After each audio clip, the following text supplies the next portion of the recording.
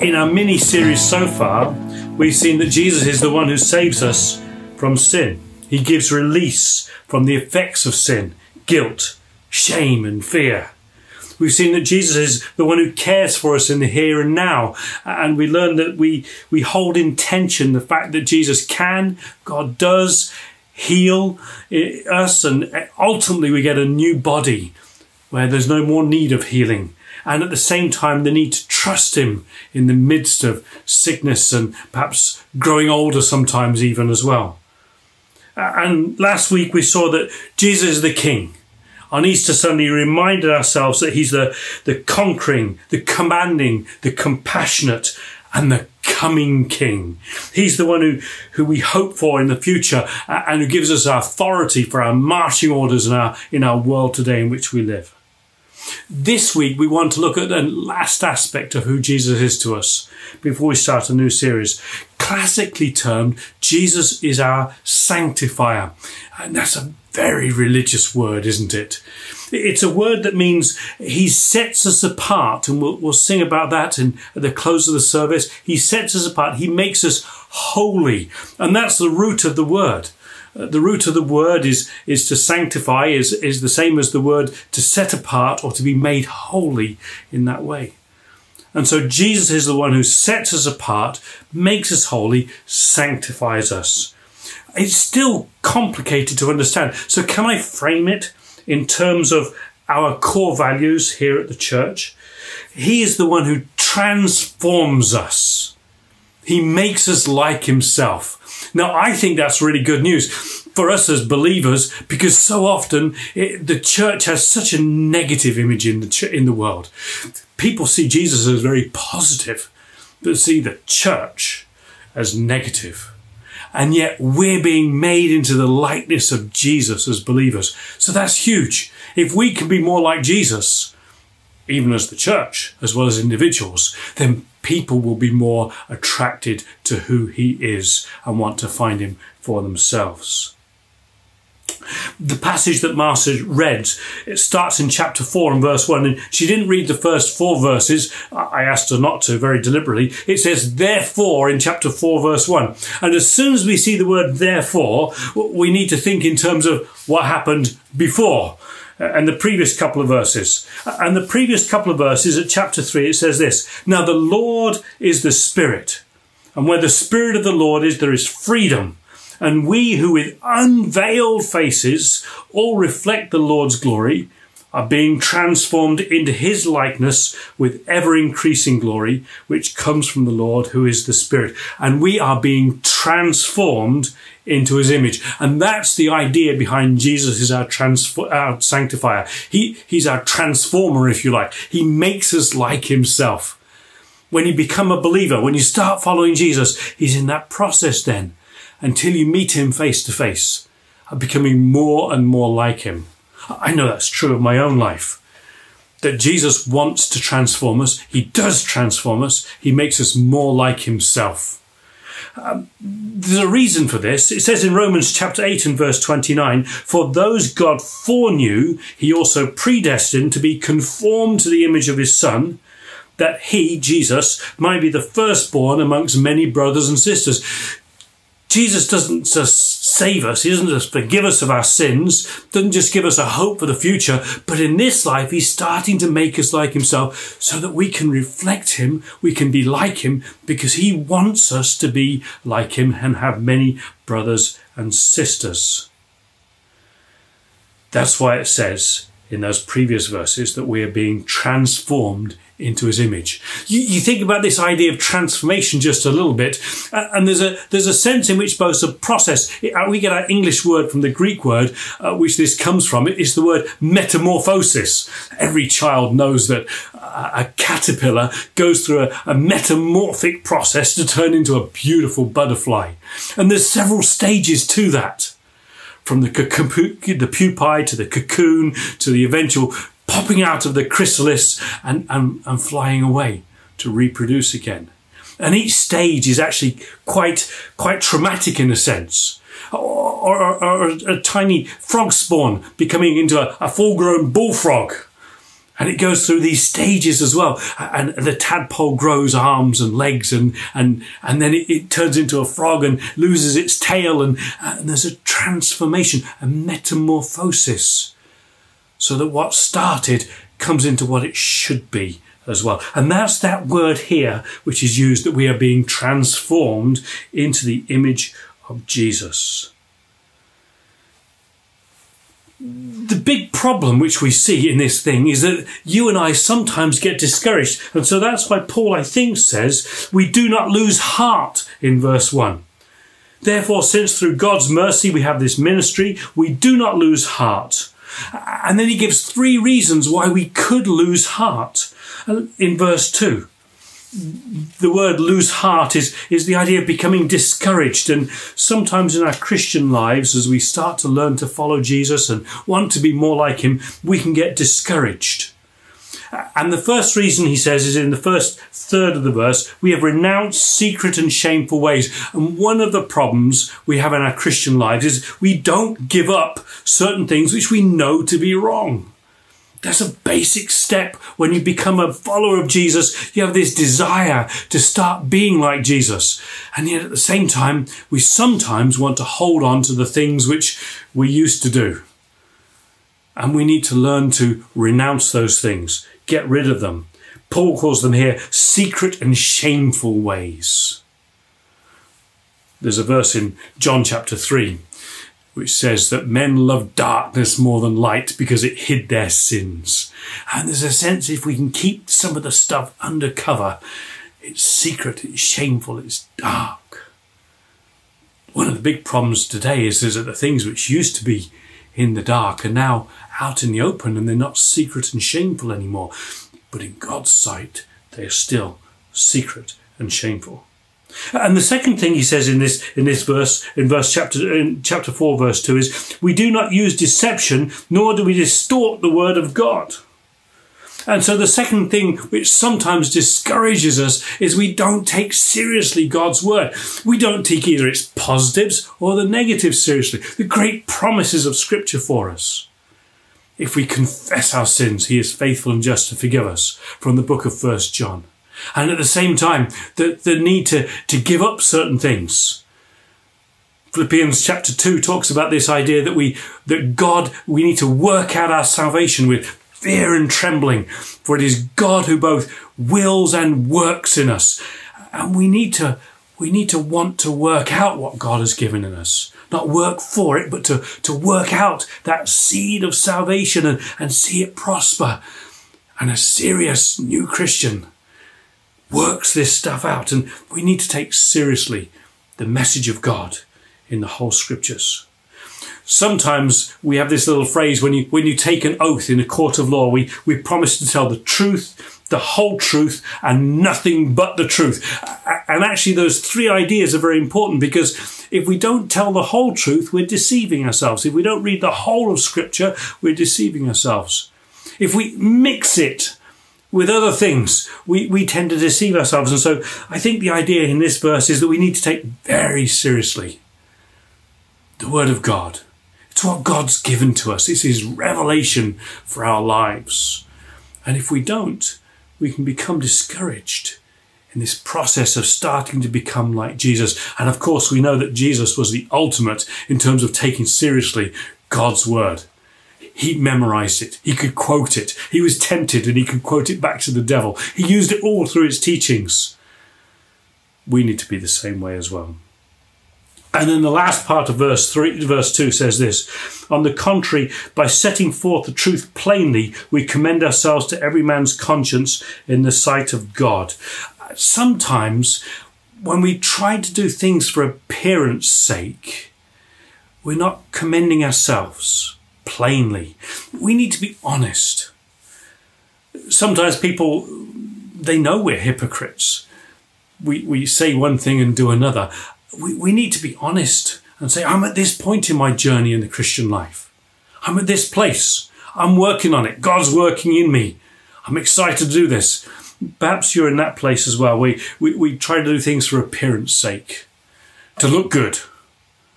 All these things at the end will discourage us from starting to continue to being on that journey with Jesus to be like him, because he wants us to be that way.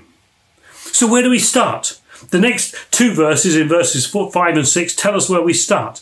It says this: "For we do not preach ourselves, but Christ as Lord, and ourselves as your servants for Jesus' sake. For God, who said, let light shine out of darkness, made his light shine in our hearts to give us the light of the knowledge of the glory of God in the face of Christ." I love the fact that that verse is the motto of the City of Wolverhampton. Let light shine out of darkness. And God has put his light inside us as believers, the light of Jesus by his Spirit, so that it shines forth into other people's lives. So where to start? We need to put Jesus at the centre. Paul puts it this way. He says that we make Jesus our Lord and us as your servants. And there's this sense in which we as Christians need to know and understand that we need to put Jesus first at the centre of our lives. And he starts to radiate his light through all our lives as well. There's a wonderful picture which is sometimes used of when a person becomes a Christian. They invite Jesus into the household, if you will, of their lives. They give him the front door key. And Jesus comes in and you welcome him and you say, let's eat something together in the kitchen. And he comes into the kitchen and he's part of your life in the kitchen area of your life. And then we say, well, come and sit down in the living room. And he sits down in the living room with you. And gradually he starts to influence all the different rooms of your life. But there's sometimes a little closet hidden away, a little cupboard underneath the stairs where you stick stuff which you don't want anybody to see. And eventually Jesus might say to you, can we just have a clean out in that cupboard, please? And, no, I don't want to. Oh, okay, if you say so, Lord, you're Lord of my life. And you open the cupboard and you clean it out with Jesus. And at some point, you might just say to him, Lord, I've given you the key. You're welcome in my home, but I'm going to sign over the whole lot. You get to be Lord of my life. Do whatever you want. It's a bit of a crisis, to be honest. Make Jesus Lord of your life. Start on that journey of giving him control, the right to speak to your heart in all the different areas of your life. Make him Lord. And when he does that, it's a place of blessing. He knows what he's doing. He knows what's right for you. He made you. He cares for you. And then you become servant to him and then servant to others in their lives as well. So live life, as we say theologically, Christocentrically. Make Christ the Lord of your life. There's so many other ways we can make Jesus into our lives. We need to see him as the risen Lamb of God. That's making him at the centre. A lot of people keep him as a baby at Christmas. Oh, it's a nice thing to have a baby Jesus. But Jesus wants to be more than that. He wants to be the risen, conquering Lord. Some people keep him as a good person, a good example. He was a good son. He was a carpenter. Took care of his mother at the cross. I remember at the cross, Jesus looked at Mary, his mother, and said, there's your son. And he pointed to his cousin John, and there's your mother, and take care of him. He was a good son. He was a good carpenter, a good example. People want to keep Jesus there. But no, Paul is saying, make him Lord of your life. Let him into the rooms of your home, as it were. And eventually, you might just decide, don't just give you the keys, Lord. I give you the title deed to my life as well. The next thing that Paul says in this passage is in verses 7 through 12. We have this treasure. What's this treasure? This treasure is the light that comes out of our hearts. It's the light of the gospel. It's the light's there because of the Holy Spirit who's given to us. That's where we started out in chapter 3. That's how God transforms us. We have this treasure in jars of clay to show that this all-surpassing power is from God and not from us. And so the next principle, if you will, is this, that we need to understand that the difficulties of life, let Jesus' power shine through. And there's several descriptive words here. He says this treasure that we have, what we have inside of us is the ultimate treasure, the gift of life through the Holy Spirit. It's the most marvellous thing that you can have. You can have all the world, all the possessions of the world, all the glory of the world, all the esteem of the world, and not have the gift of life, the Holy Spirit within you. And actually, when you die, you're done. So he calls it a treasure. But then he describes our bodies as a jar of clay.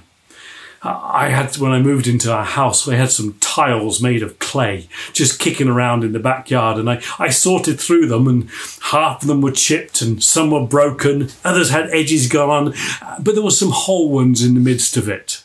The problem with clay and jars of clay is they do get chipped, they do get cracked, they do get broken as they journey through their lives.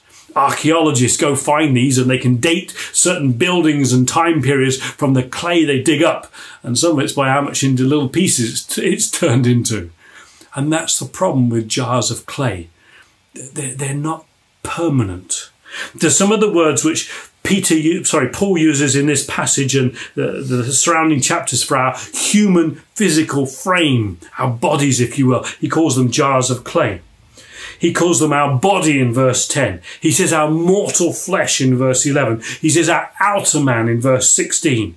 In chapter 5 and verse 1, the next chapter, he calls it our earthly tent. And this body we have is a jar of clay. It's temporary. It's wearing out. As you get older, you'll discover it. I'm not the person I was when I was 30. And when I was 40, I could just about keep up with the 25-year-olds. And not anymore. It's gone. I can still do stuff, but the body is slowing down. It's getting blown over. Tent poles are creaking in the language of a tent. The outer man is wearing down. And one day, like a tent, it'll get blown completely over. But the treasure that this body holds is still intact. Paul says in verse 16, it's being renewed day by day. In the midst of this life with its difficulties, the body wearing out, we need to let Jesus' power, which is inside of us, shine through. There's a sense in which we should become more full of grace, more full of empathy, more full of thanksgiving as we go through life, because the outer man is wearing down. And so embrace these tensions. Embrace the idea that you're breaking down. There's difficulties, there's tragedies, and embrace the idea that the power of Jesus can shine through in the midst of those. So it's not a question of avoiding the body breaking down, the difficulties of life taking up over you. It's a matter of embracing it, but letting the power of God shine through in the midst of it.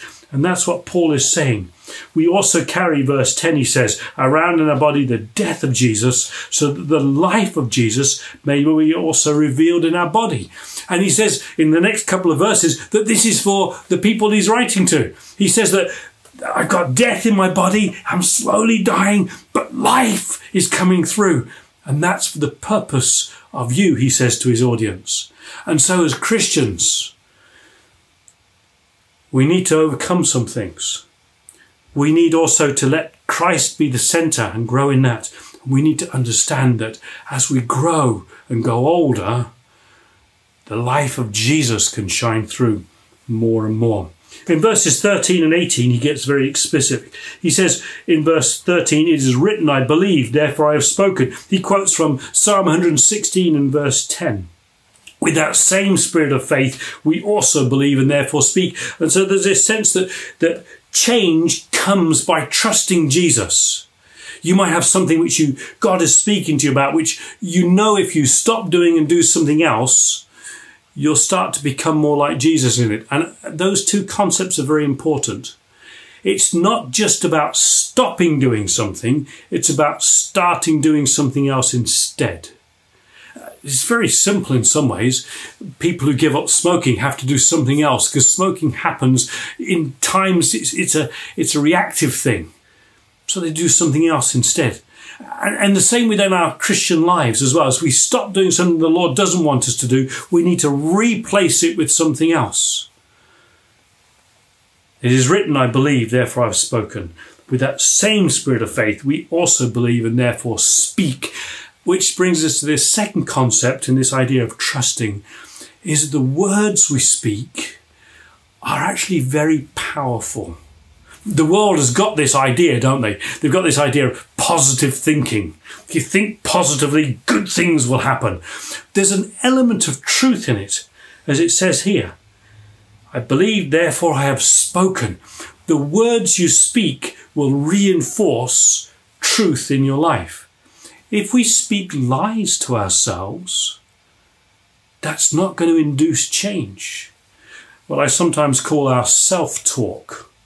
The psalmist writes in Psalm 42, he speaks to himself. Why aren't you downcast, O my soul, he says. He's talking to himself. We need to make sure in our lives that our self-talk, the words we tell ourselves, are true, God's word truths, and not the lies of the evil one. Oh, I'll never change this habit. Where do we get that from? That's not from God. That's not from God at all. The truth is, you can change. The truth is, by God working through you, by you putting him at the centre of your life, working out your salvation in fear and trembling, by you letting the light of Jesus shine out, by you trusting, you can change. Because he's put his light in you, he's put his spirit inside of you. He will sanctify you, make you more like his son. He'll transform you. So speak words of truth, God's truth. Otherwise, when we speak the lies to ourselves, which the evil one is often putting there, you're not important. You'll never amount to anything. You can't change this. When we start to say those things to ourselves, they become truth in our heads and our words, and we don't change. And so Paul says we need to believe, and therefore I've spoken about these things in this passage. In verse 18, he concludes this thought. We fix our eyes not on what is seen, but what is unseen, since what is seen is temporary, but what is unseen is eternal. And friends, it's so important as we think about these things of what we speak, the promises of Scripture and the lies which the Scripture tells us the evil one will tell us, that we always understand that we're fixing our eyes on what is eternal. In other words, what we can't presently see, because what we can see is only temporary. Everything is always changing. Nothing's permanent. Your car breaks down. Life changes. Your body breaks down. If you own a home, you've always got to fix something, and it's always changing. It's always temporary. And so we need to speak truth based on the eternal promises of Scripture. Learn some promises. Know them. Apply them to your heart. I know when I first started out in Christian ministry, I was a little bit scared. And I read in Matthew, it says, seek first the kingdom of God, and he will add all these things unto you. There's a promise for me. If I seek God's kingdom in my life, he promises to supply what I need. And has he? Yes, he has. It says in 1 Peter chapter 5, cast all your cares upon him because he cares for you. That's a promise. He cares for you. Oh, Lord, I'm worried about this. Lord, I give it to you. It's a promise for you. Learn the promises of Scripture so you can speak truth in your own lives. So you can fix your hearts on what is unseen, what is permanent, because God has said it. God has decreed it as well. And the last thing we see, the fourth thing we see is in verses 14 through 15. And I'll read the verses. 14, 15. Because we know that the one who raised the Lord Jesus from the dead will also raise us with Jesus and present us with you in his presence. All this is for your benefit, so the grace that is reaching more and more people may cause thanksgiving to overflow to the glory of God. Friends, to be changed, to become like Jesus, to be transformed in this present life, we need to live our lives in the light of the resurrection of Jesus.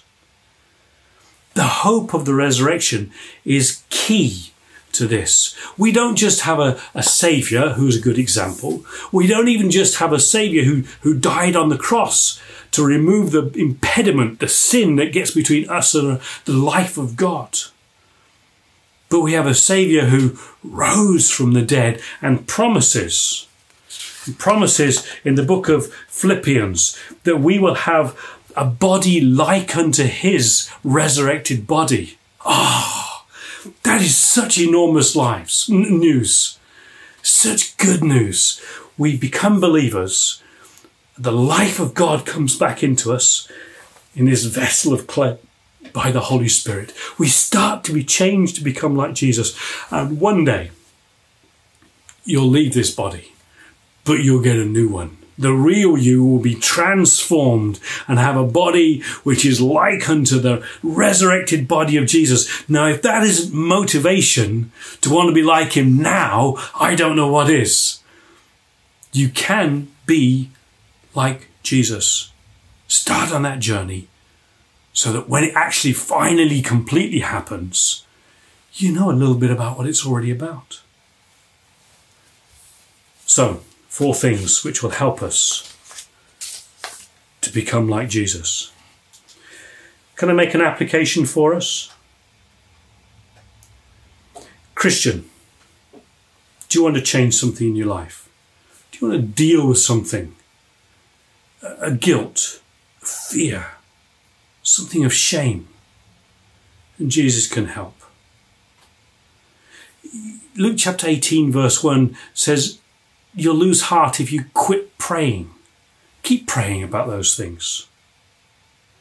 This passage we read in 2 Corinthians chapter 4 talks about this idea of proclaiming the message in chapter 3, proclaiming the message of the gospel. You know, when you start to tell others that Jesus has made a difference in your life, you won't lose heart. You'll start to be more like Jesus, because that's why Jesus came, was to announce the way that people can be right with God. Christian, Ephesians chapter 3 verse 16 says this, I pray that out of his glorious riches he may strengthen you with power through his Spirit in your inner being, so that Christ may dwell in your hearts through faith. And I pray that you, being rooted and established in love, may have power, together with all the Lord's holy people, to grasp how wide and long and high and deep is the love of Christ, and to know this love that surpasses knowledge, that you may be filled to the measure of all the fullness of God. Christian, you know, God loves you. He wants you to know everything about his love, to be filled with that. Be assured that you're loved by him. So many of us walk around thinking that nobody loves us, nobody cares. The truth is that God does. Jesus demonstrated it to you. He puts his life into you by his Spirit so you can experience that in the here and now. Friend, maybe you're looking for more than life. Last week, Tim made reference to this idea to his parents' generation. I love the concept. His generation, he said, is looking for a cause and experiences to have meaning for life. My generation, from the baby boomers, looked for meaning in the West of Eastern religions and psychedelic music and out-of-body experiences. My parents' generation, I suspect, looked for meaning in life in service to humanity. Outside themselves, and probably the Duke of Edinburgh exemplified that above a lot of people. Service for people.